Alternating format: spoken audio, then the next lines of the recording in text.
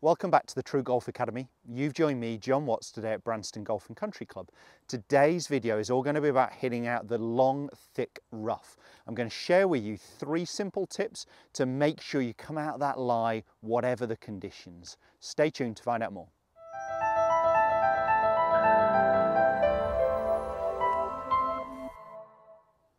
As mentioned, today's video is all going to be about hitting out the rough. So of course I haven't found myself here, you know, I never hit it in this stuff. But I found myself in some real thick, horrible lie out on our academy course.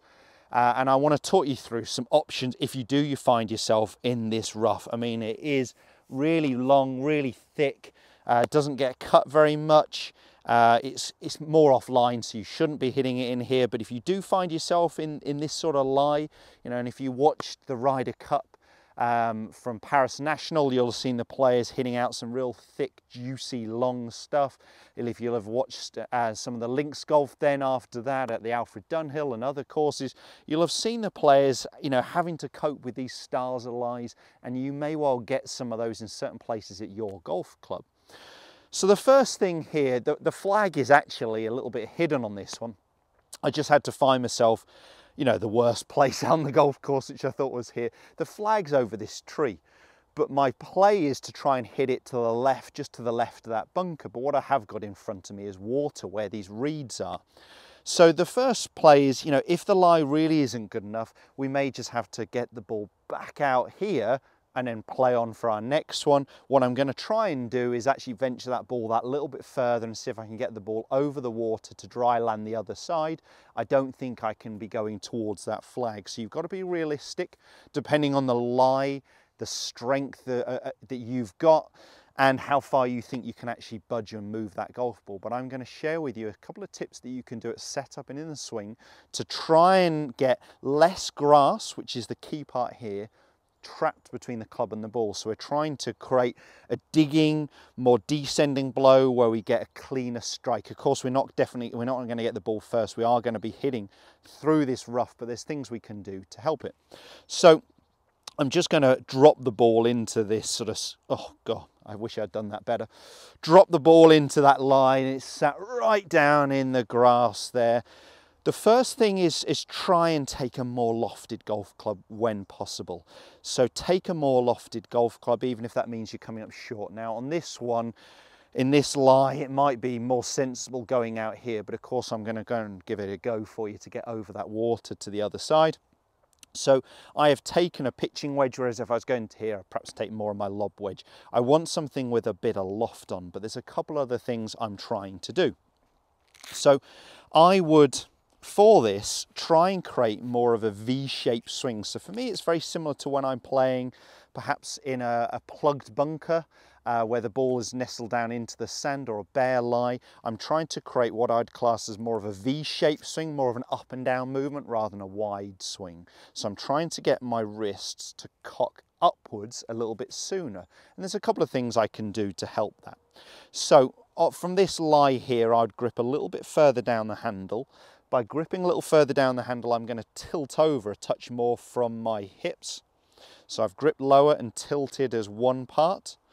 I'm going to also, within that grip, a little bit harder, because when you do hit this rough, it's going to grab the club, which can turn the club. And the worst thing we want to do is close that club face and hit it along the ground low and left. So we're taking that more lofted golf club, and we are going to grip a little bit firmer. The change here was more tilt forwards from my hips because I've gripped that little bit lower.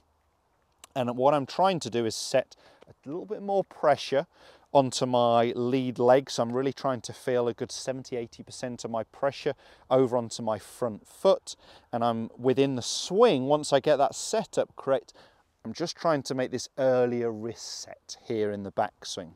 So it was gripping lower to tilt more forwards from my hips, set more pressure onto my lead leg, and then within the swing itself, it's trying to get this wrist cock here. So it's a real wrist cock on the backswing. We've just got to make sure there is a lot of positivity, a lot of acceleration to dig through this rough. Let me see if I can give it a go. So ball back in my stance. tilt a little bit further over from my hips. I'm gripping that a little bit lower, setting that pressure more onto my front foot. Early wrist cock, and let's hit it hard. Now that was a particularly juicy, thick lie that really snagged that club up. I don't think I could have got that ball much further than that. So that's really the option when the lie is that bad, that we'd actually come out short and play on with our next one. That was particularly horrible. Let me see if I can do one more there.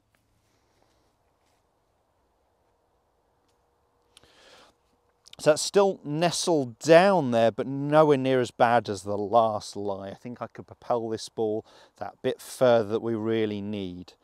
So a little lower down the handle to tilt, grip firmer, pressure onto that front foot, onto that lead leg. I'm having that early wrist cock. It creates that more up and down digging type of swing.